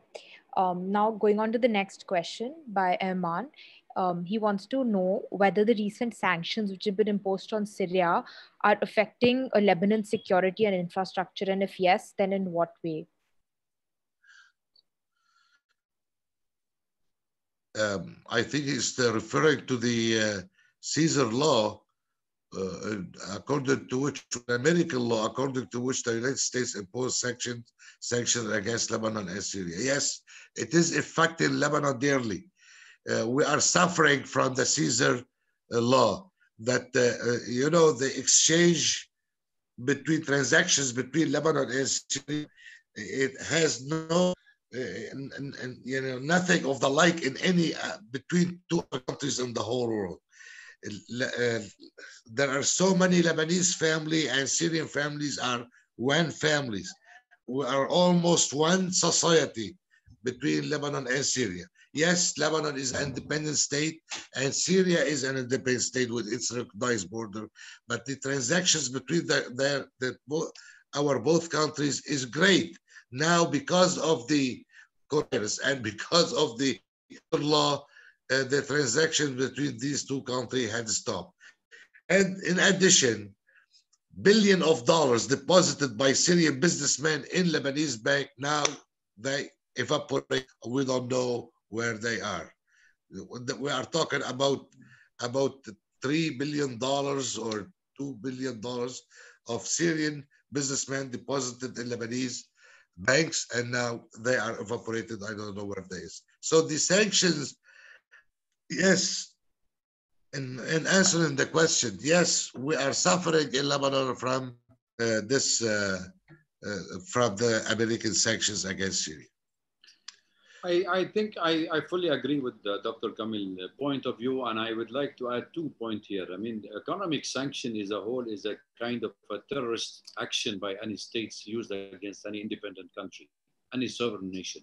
I mean, this is a terrorism in its different form, where you are causing the people to be hungry, to cause the sanction on medicine, on food item, in any business you deal with Syria or Lebanon, the people are suffering. So basically, you are not punishing the regime, you are punishing the country as a whole and the people of this region. So the American, I said when Colin Powell came to Syria in 2000, after the invasion of Iraq, 2005, he came with the clear messages that that is our region. We wanted to implement the deal of the century by focusing mainly on the Israeli dominance in the region. Forget about your own ideology or your own national interest. Our interest is only Israel. So cut your relation with Iran, dismantle the resistance forces in Lebanon, and then we can talk business with you and you can remain in power. So we said no. So the axis of resistance to the American dominance in the region and hegemony by the Israelis is being fought by tooth and nails of every citizen of the Mesopotamia, because we understand that we are the target of the greater Israeli plan of the Euphrates to Nile, and we are part of their project. So therefore, we will not allow this. We suffered at the hand of the, look at the Syrian looting. Northeastern part of Syria is occupied by the Americans. They are looting the oil. They are selling it and giving to their forces they have created. Turkey is looting. From the other hand, Turkish president with his son have looted all, along with ISIS, the Syrian oil and the treasures, and sold on the money, and he made $10 million weekly, his son Bilal. Nobody talked about it. So therefore, all our money has been exhausted from our coffers, and they have empty-handed because they want the people to come to the street and fight their own government. And that is what Dr. Kamil was saying when the people are trying to move.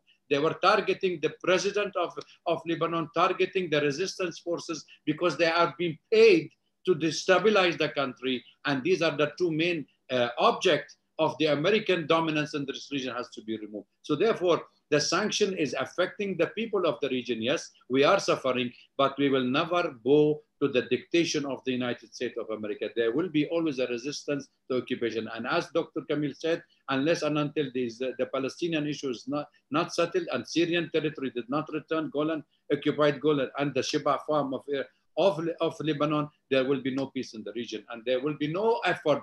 No, nothing will affect us, even all the sanctions by the American and the European on our side, on us. Excellent remarks by keynotes. I forget his name. I didn't catch his name. The first speaker, the one who introduced us. Dr. Julia. Professor Chorlea. Professor Chorlea. Julia. I must add here the following. The old Zionist project of a great Israel has failed. Israel cannot occupy more Arab lands. Now Israel project, new Zionist projects, is to create a super Israel. That Shimon Peres talked about it in his book in 1996, The New Middle East, in which Israel would be the technological hub in which all the oil and gas came from Caspian into Syria and Lebanon toward the Gulf states. And what this means, that Israel will have investments in Arab countries such as United Arab Emirates, Saudi Arabia, Bahrain, and so on, and will send its army to protect these investments.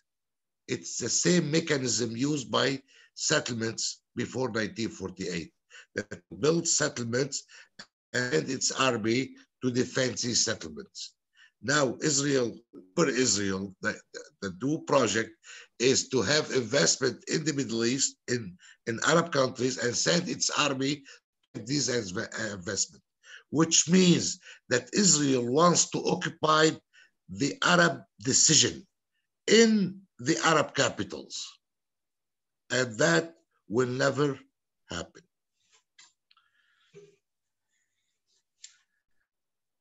Thank you so much, sir. And I feel some very important points were raised over here, especially regarding economic sanctions. A lot of us feel the true victims of economic sanctions are the citizens of a particular country.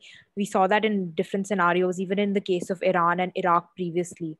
So it's the people who suffer, and I feel they do not deserve to be punished for something. It is a sort of terror in itself, a form of terrorism in itself.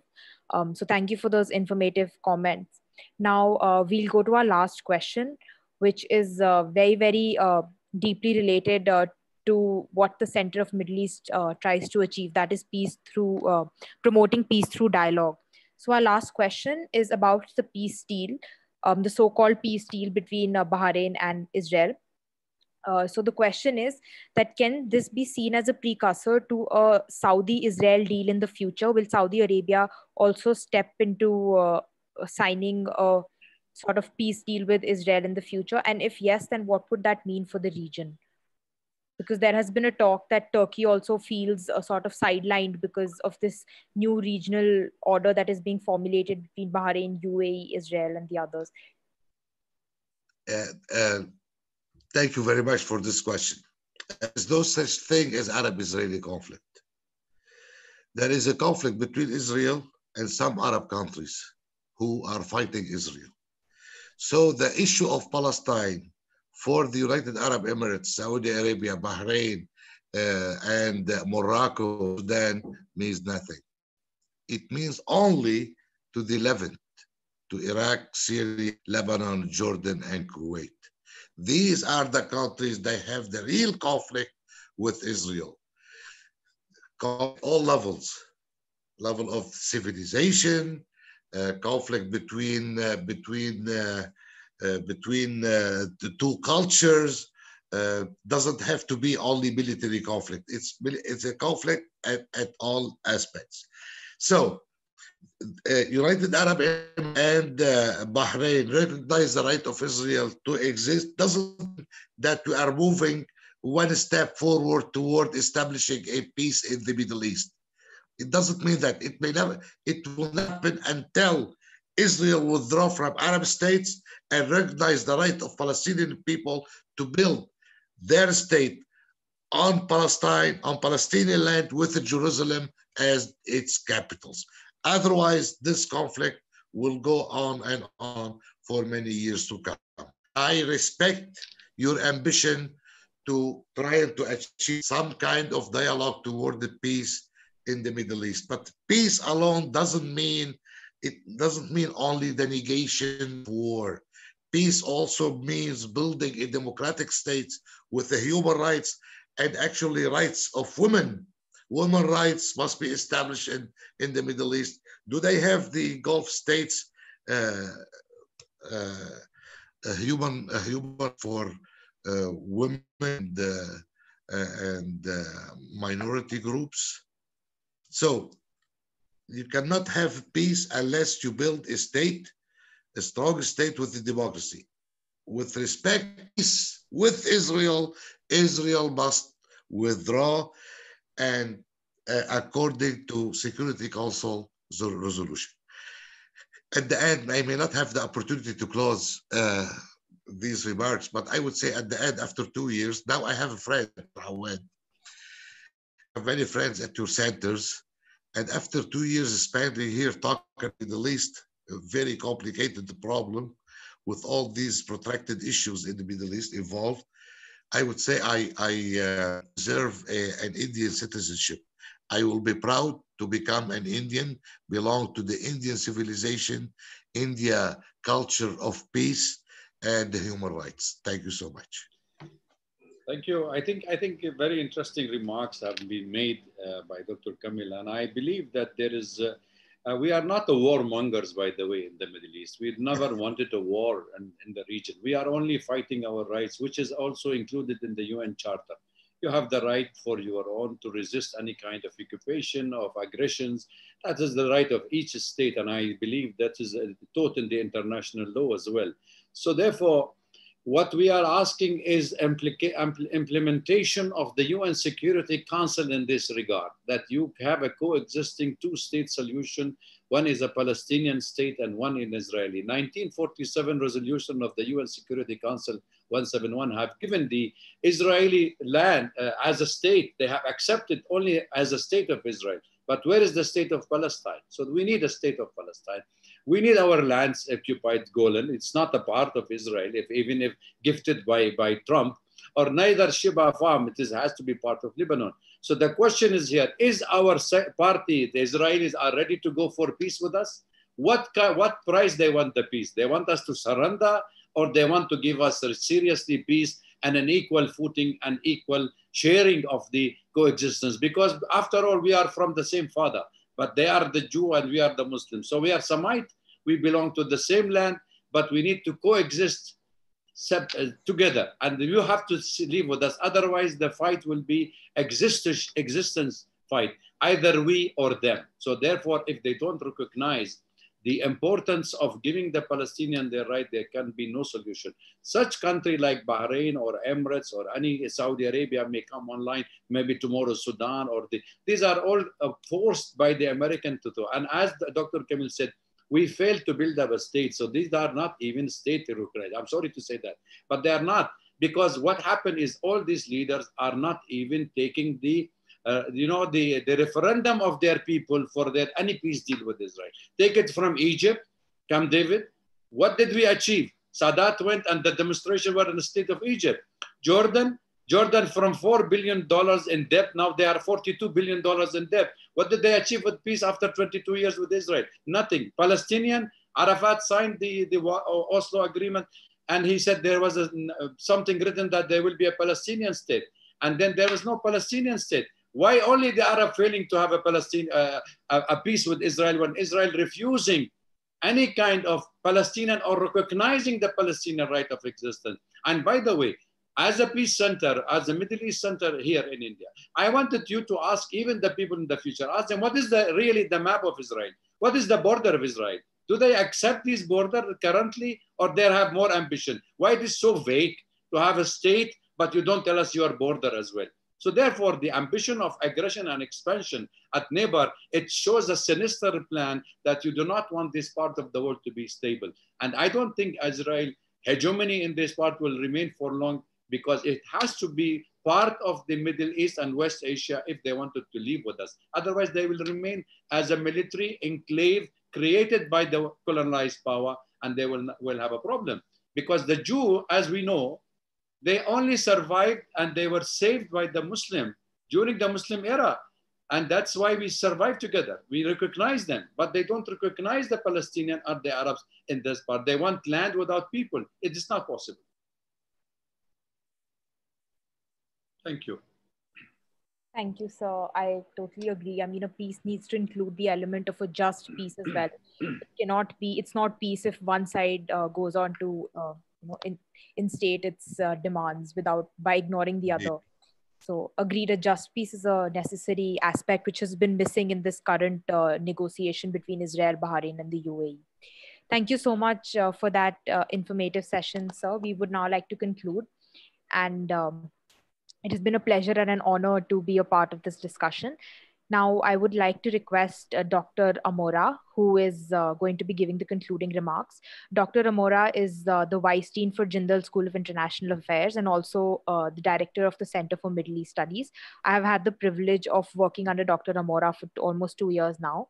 And I would like to briefly introduce him. His introduction can be very lengthy, so to put it short, Dr. Amora has been a career diplomat who has served in the Syrian Foreign Ministry for more than 33 years. Dr. Amora has authored innumerable articles and 4 books on the Middle Eastern region. And he has also spoken about issues such as these, not only within Jindal School of International Affairs, but outside in many different conferences. His interests include the Middle East and its global repercussions in different regions as well, and also diplomacy. Dr. Amora, would you like to give your concluding remarks for this session? Yeah. Well, thank you very much. After I have listened to what my 2 colleagues have spoken, Dr. Awad and Dr. Kamil Habib, I really feel, quite hesitant to add anything. If I could, I cannot add to what they have said.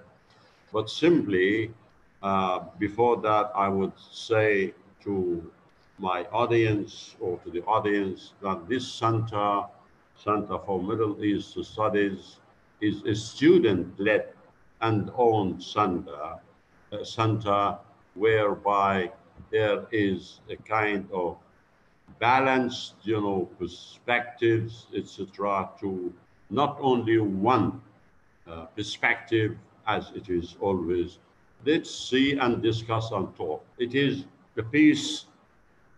It is a center promoting a peace. I would like to add in this that had it not been for the support and encouragement of Professor Sholia, the Dean of School of International Affairs, and the higher administration at OB Jandal Global University, we in the center, or the students in the center, could not, do and achieve what they have achieved. Thanks to all, and thanks also to the editorial board already now, Tamana, Zeus, and Farheen.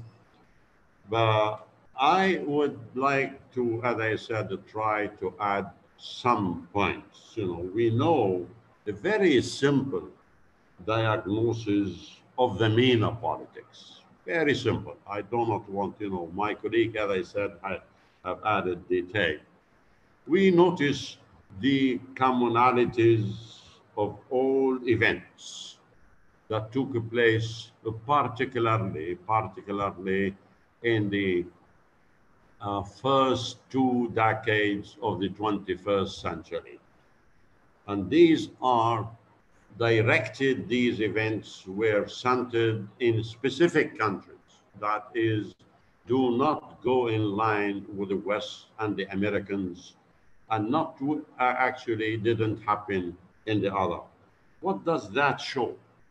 It showcases that this is politics, as we have known and learned, is aimed to rationalize the irrational in a very logical, through dialogue, through constructivism, through learning, through what we notice that unfortunately that the politics in the MENA is quite the opposite. It is the irrationalizing of the rational, and that is concerning all aspects. What we notice also is that these commonalities have been or can be summed up in the use of mercenaries, sectarianism, interfaith conflicts, and religious conflict and ethnicities, as if the world has not learned, from past experience. If one goes to 1648, the 30-year war in Europe, it was exactly a copy of what has happened. Mercenaries were used, looting properties, plundering, huge destruction. What is that? This have the world, is this the world civilization?